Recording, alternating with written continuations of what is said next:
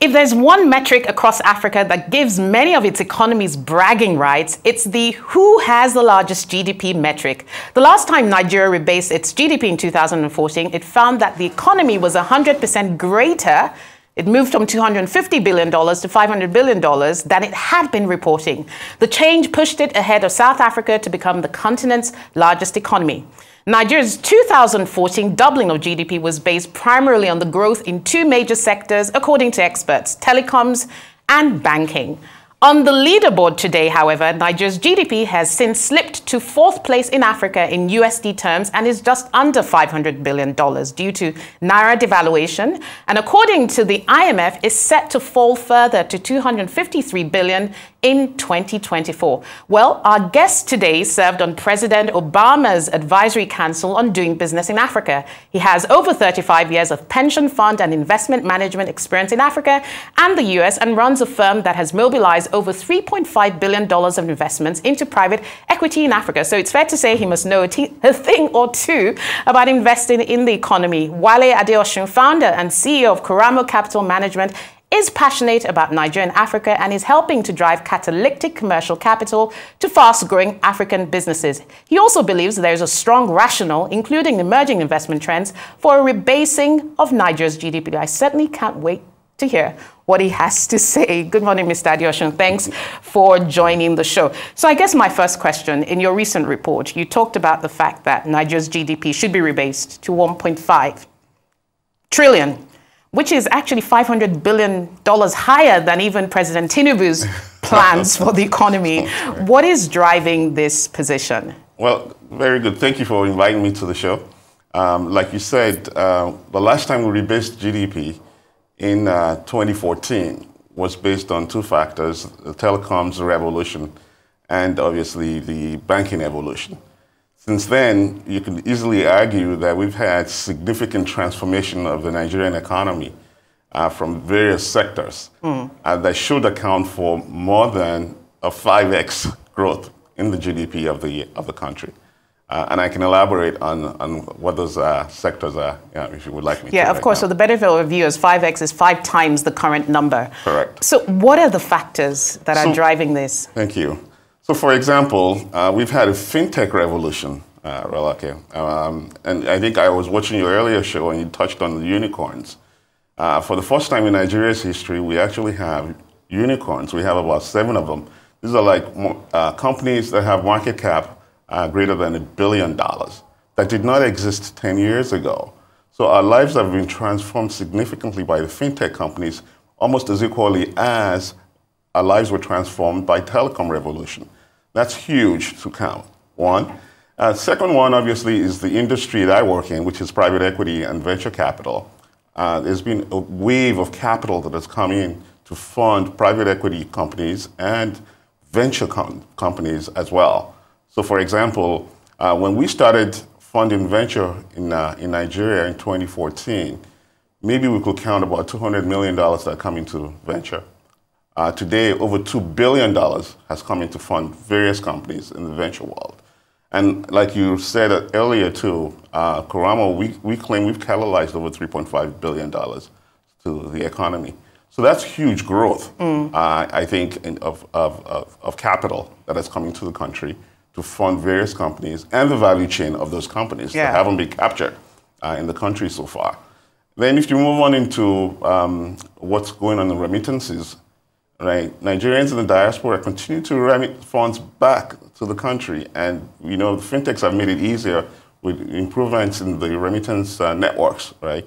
And so if you count them, which numbers are maybe 20 billion, I claim they could be even higher. Okay, as high as what? It could be double that number, frankly, right? Because we have informal channels of remitting funds. I say every Nigerian on every plane that lands at the airport is carrying cash. And there's no way we can count that cash. So that informal way of moving funds back is huge. Okay. And it contributes to the economy greatly, right? And then you count my favorite area, which are the creatives. Okay. Right? The creative sector in Nigeria has just expanded significantly since 2014.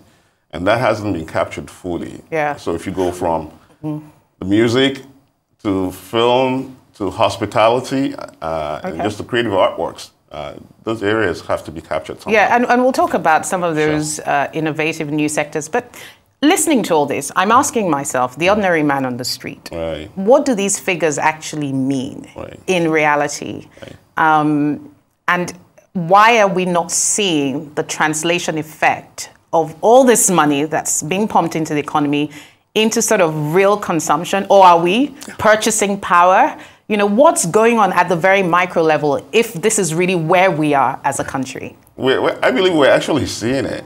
Okay. We're seeing it. I believe that disposable income is way much higher, which is why we believe that the GDP must be higher. Okay, help me understand that. You say disposable income is way more higher. Peel back the layers for us. Help us understand. Absolutely. If you look at the results of various companies in various sectors, in 2023 results, a lot of companies had record revenues and record profit, right? And even you're seeing it in Q1 results as well.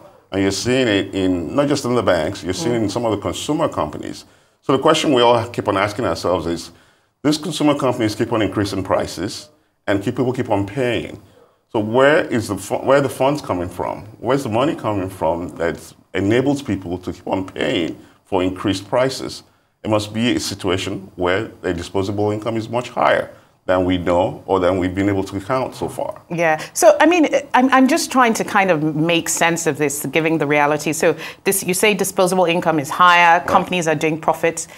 Are there certain spaces where you're seeing inelastic demand for essential? Because I think to myself, I need light, I need water, I need food. I need to pay for those items regardless of price. So is it concentrated in specific sectors? Well, I mean, I think you could say that. But the fact is, some of those companies, you could make the argument that do you have to subscribe to some of those companies, right? If their prices are too high, do you have to have power 24/7, right? Do you have to keep on paying? Do you have to subscribe to some of the products of some of these companies, or can you use substitutes, right? Or can you go without them? But the fact that people are not doing that so far, right? We're not seeing these activities, people take this serious action, must suggest that there must still be some disposable income for people to continue to be able to afford those prices. And that's interesting because at the top of my show, I don't know if you saw, I was reporting on the net losses that MultiChoice had suffered. Its Nigerian subscriber base was down by 1.2 million subscribers because of purchasing power. Now, you could argue that subscription to pay TV is a luxury good, right? Because those numbers have gone down. But I just want to look at the inflows and investment inflows into the country, because that's a large part of what you do on a day-to-day basis. Where are the sectors that investors are seeing long-term opportunity and long-term growth in terms of putting capital for the long term? Good. So for us at Kuramo Capital, obviously we focus on themes, right? So financial inclusion is a big one. And so we're seeing a lot of capital flowing into financial companies, right? We touched on the fintechs, and along that value chain, frankly, financial services, we're seeing a lot of capital coming into that. Food security is another one.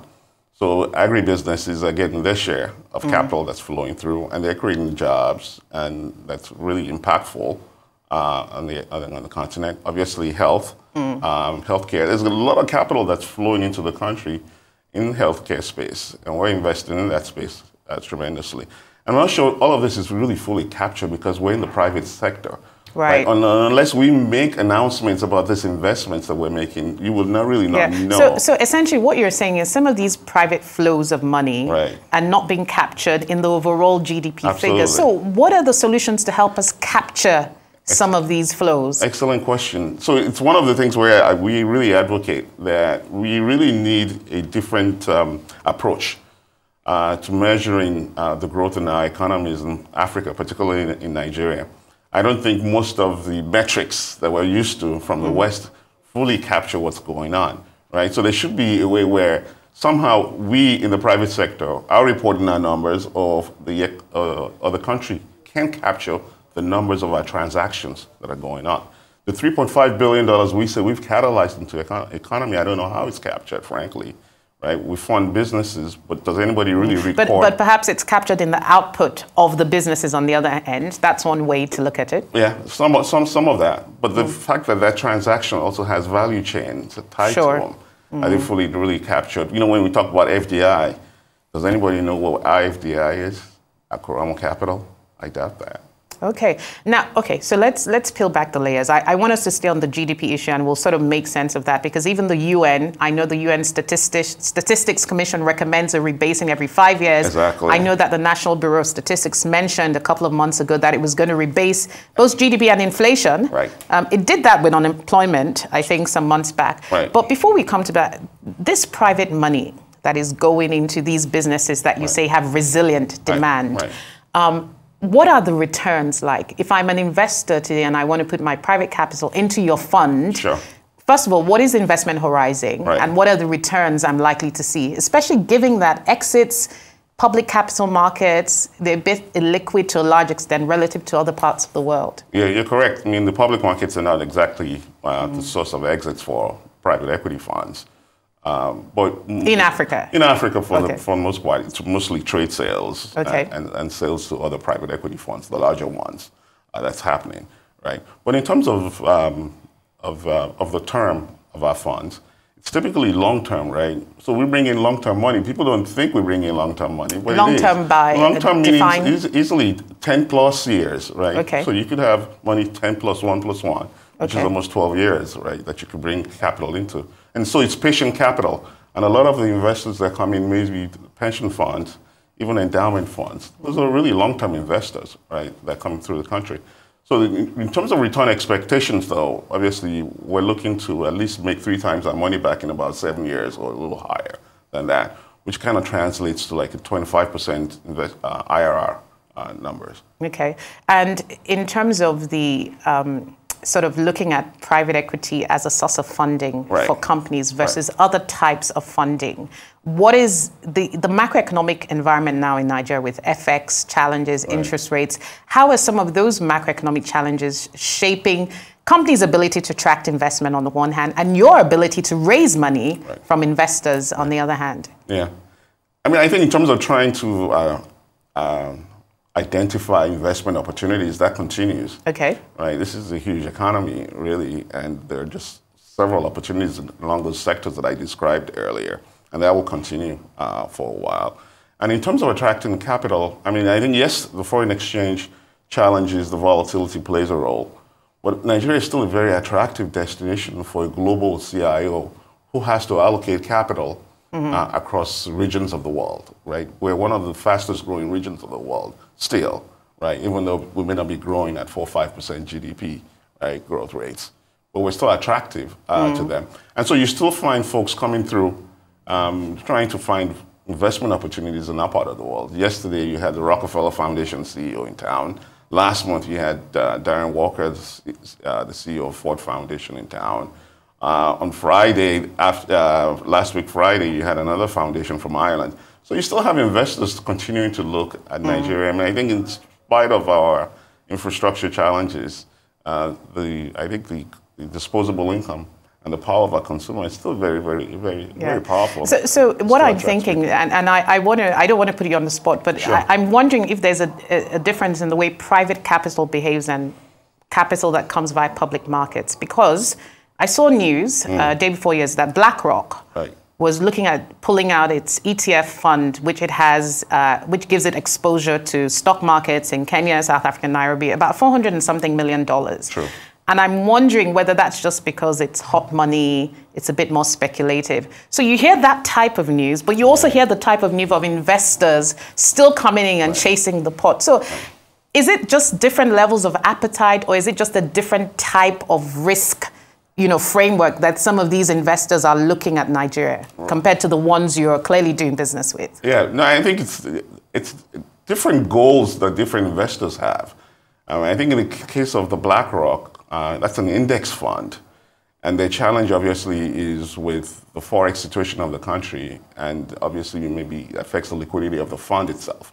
So they have to remove the Nigeria from it, right? And so that affects it, but it's a public market. But private investors, frankly, still find the country very attractive as an investment destination, and they keep on coming. Obviously, our demographics, we all know. That's great, and that will continue. And what you're finding right now is Nigerians, young Nigerians, right, are writing code and solving problems globally. And people are finding them because of it's the global world now, right? And so people are looking for those young people and they're accepting them into the accelerators and the incubators of the world. And they're solving problems and continue receiving capital. Yeah. And it's private capital. And private capital is nascent in Nigeria, as you know. It's still evolving. Frankly, it's still evolving, but it's a different form of capital for companies.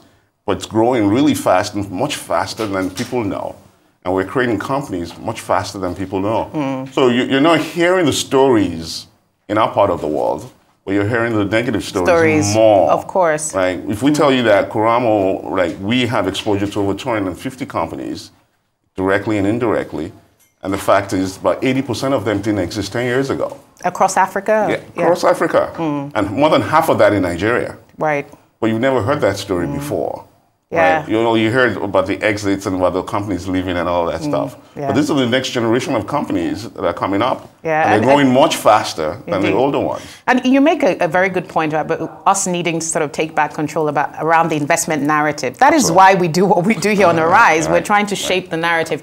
But I want to ask you about a different asset class and group of private capital, pension funds. Sure. Our pension funds pot assets under management today is like 20 trillion in assets. And we've been talking about mobilizing this long-term capital. Is that the type of capital that you think has the appetite to really help achieve these GDP growth figures through investment in local companies? Absolutely. I mean, I think that's a huge source of capital for growth in the country and to create jobs, right? I mean, I think if you compare them to pension funds globally, focus is on capital preservation. Okay. So capital preservation really says that you want to ensure that your retirees, their livelihoods are maintained after they retire, so that at least the investments can be at least close to inflation. Plus. And you're not taking undue risk. Exactly. Yeah. Right. But unfortunately, because of the investment and nature, the nascent nature of private equity right now, we're not seeing that in the pension funds. But we're seeing increasing appetite for venture and private equity and infrastructure investments from pension funds. From pension funds. And I think that's going to be the growth engine for the country, frankly, if you ask me. Yeah. And we've seen that in developed markets. You were talking about Microsoft and Apple being the largest company in your prior show. Most of those companies were funded by venture funds in the US, and they're the largest companies in the US today. Right.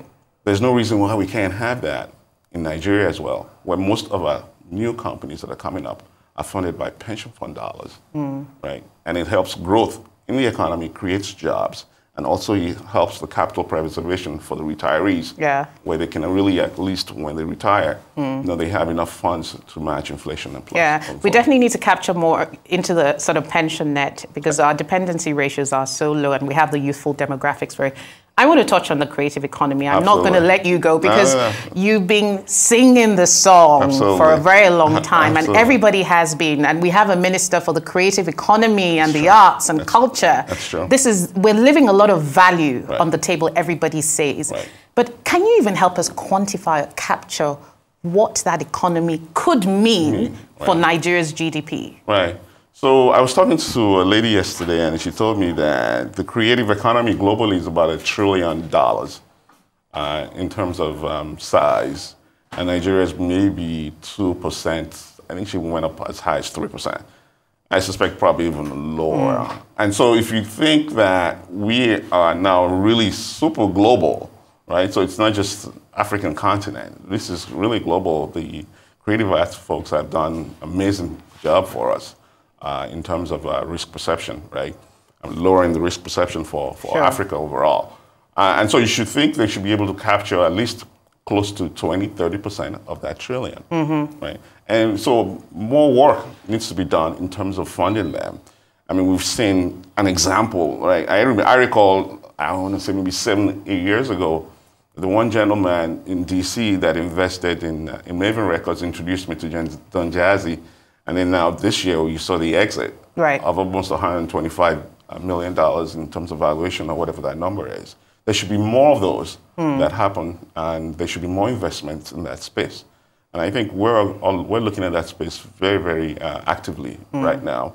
And I think monetizing and capturing the value chain that comes along with that industry is very, very critical to the success of the country. And do you have companies in that space in your portfolio? We have a few companies in our portfolio, not enough. Music, arts, film? We have some art. We're working on a film fund, and I think we're going to do more. Yeah. Interesting. This is a very interesting discussion. You know, on the rebasing of the GDP, I'm sure a lot of people will come back with comments around this. I know because when we talk to foreign investors and we tell them about the government's plan, that $1 trillion economy is on the forefront of their minds. But you are saying the potential is actually much, much bigger. And I think the final thing is really just to say, how can we make that GDP count for the ordinary Nigerian? So that's a bigger challenge, right? And that's the growth. Obviously, I think it also has to do with our understanding of our economy really well and the linkages in our policies, right? I think if we do a better job of understanding those linkages, we can have programs targeted to the right people. Right. Because I'm not sure we truly understand. You know, some people say we don't have a middle class, which I disagree with. All this disposable income can be coming from just the 1% or the 5%, if you say. Yeah. So there's a group in the middle there that can afford more, but I'm sure there's a group that's also struggling. So we need targeted policies to that group, but we have to identify them going forward. Yeah, fantastic. It's been so great speaking to you. I'm sure I'd love to sort of come back, and especially if we get a rebasing of our GDP, to sort of look at these issues again. So great to be speaking to Mr. Wale Adeosun, founder and CEO of Kuramo Capital Management on our show. Thanks for joining us, sir. Thank you. Well, that's all we have time for in Business Week. I'm Rolake Akinkugbe-Filani. Let's continue the conversation on X, of course. Do have a lovely rest of the weekend. See you next time.